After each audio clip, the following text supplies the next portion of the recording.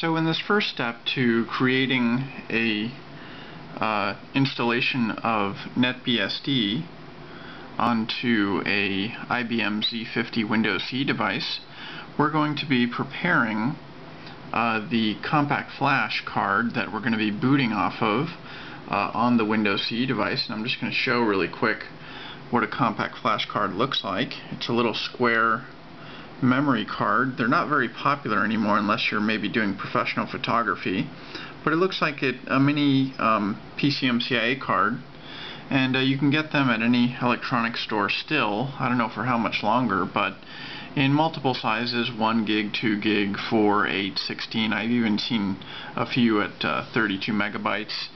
They're available at a multitude of electronic stores. Fry's Electronics here in California, CompUSA if there's any left, Office Depot, Staples, pretty much anywhere you can still find these cards. So the other thing we're going to be using to create this solution is just a compact flash reader, and I have a very simple multi-card reader. Pretty much any multi-card reader out there today should for the most part be able to read what's called compact flash type 1 and type 2. So we're just going to put the compact flash card into the slot here, and it makes a little clicking sound to tell you that you've pushed it just far enough, and that essentially is all we need to do to get the card ready to go in the reader. So the next step is what we have launched here on a regular laptop is an Ubuntu live installation, and that means that I went to ubuntu.com and I downloaded the CD ISO file that contains the entire Ubuntu live operating system. And it's real easy. You just put that CD into a drive of pretty much any modern computer and you boot from it. And if your system is able to boot from a CD, you'll be able to essentially get into an operating system that I've decided to replace my Windows operating systems with Ubuntu because it's so flexible and it's a very, very nice option. Very graphical, has a lot of great applications, but we won't delve too much in Ubuntu. We'll be focusing on how to create this compact flash card for the IBM Z50. So the first thing to do is we need to tell Ubuntu to download an application that's really going to be downloaded so that we can avoid making any mistakes with the command line operations of formatting this compact flash card. We're just going to take care of everything graphically.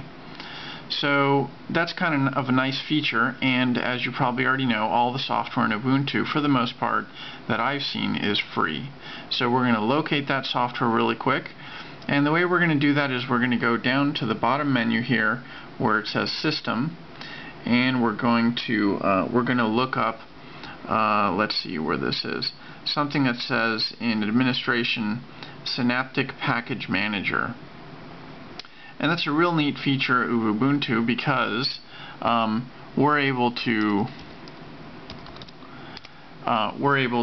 find packages that are interesting to us and simply download them, install them with very little muss or fuss. Really, the days are gone of having to compile software with a modern Debian Linux operating system such as Ubuntu. So we're going to look for partition there. Just type in partition, and as you can see, it's already found the first one called Partition Manager. So we would select that. In this case it's already installed, but I would hover over this one here which says mark for installation. So you'd mark that for installation, literally just run the install process here. I guess this apply button right here would be activated, and apply would install the software very, very quickly. It would become available to the operating system, and you would even have an icon when that's done. Let's see, I'm not seeing where that is right now. Here it is. It installs under System Tools KDE Partition Manager. So that was pretty easy. Literally, I didn't actually click it here, but literally it's 1 or 2 clicks. We're talking about things that are so easy that going to the command line is no longer an option.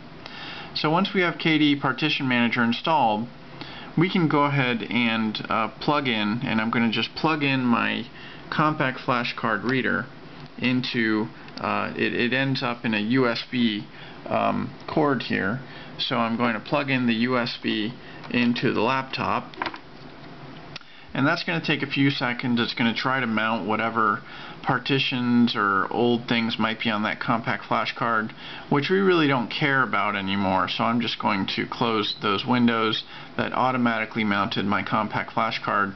And what we're going to do is, just like Windows Vista, for example, is a very, well, Windows would like to believe, very secure operating system. Microsoft would, for that matter. Ubuntu is, for the most part, a fairly secure operating system, so we really can't do certain things in the OS unless we're logged in as root. So that's what we're going to do. This is one of the things where, you know, there's a little bit of a command line, so we're going to show you what that command is. We're going to go to Accessories and Terminal, and we're just going to go to Launch Partition Manager through the command line, because if we launch it through the GUI, it's really in read-only mode. For some reason, maybe there's a different way to do this that somebody's aware of, maybe holding down Shift and clicking the icon, I don't know, but immediately it wasn't apparent to me how to launch Partition Manager in super user mode, which is what we need to do here. So what I'm going to do is just type the command sudo, which is, I guess, super user do perhaps, and I'm going to type in Partition Manager, and we're just going to hit enter. It's going to ask us for the super user password, whatever that is, and this is going to try to boot Partition Manager. And it looks like it started the application very easily. Now, by the way, I have tried what I'm doing with Partition Magic in Windows, and Partition Magic in Windows for some reason does not see my compact flash card. So that's why I'm doing it in Ubuntu, because this works out of the box, very little mess, very easy to use, and so here we are. So Partition Manager started, and we see here on the top left that it's found my hard disk as the first device, and a compact flash card, because I'm recognizing the space on it. It's a very small compact flash card, but I recommend you use something that is maybe a gigabyte or larger for what we're going to do. But for this example, you can do the same thing with any compact flash card you have, and we're just going to select the compact flash card here. Now, the first thing we're going to do, just for simplicity, is erase all the current partitions on this card, because we want to start fresh and we want to show you how this is done. So you'll notice there's two little locks here where my mouse is hovering, and we're just going to right click on those, and we're going to go to unmount. Now, when you change a drive like this in Linux, you have to unmount the drive first. So we're going to unmount that drive, and we're going to unmount the first drive or partition there. So the first thing we're going to do here is we can just graphically click on the partitions like you can in Partition Magic if you've ever used that, and we'll just click delete. We're just going to delete anything that's there on the drive and push forward. So the next step is, I really like to apply every change just in case there's an error, so I'm just going to click apply, not a big deal, and it's going to run those commands, and it's pretty fast. We're changing a compact flash card, so you know, these things are relatively quick. So after I've done that, I went ahead and just closed Partition Manager. I want to start fresh with a fresh compact flash card that's been formatted, so I'm just going to restart Partition Manager here, and we're going to select that drive again. So I'm going to create new, select FAT16, size is 20. We're just going to complete the process of making that one partition for DOS, and it looks like that's okay. And now we're going to, I like to close it just to start fresh. As you can see, it's very quick to start the application. There's really not a lot of waiting, so that's why restarting it's not a big deal. We're going to create the next partition again, that ext2, click apply, and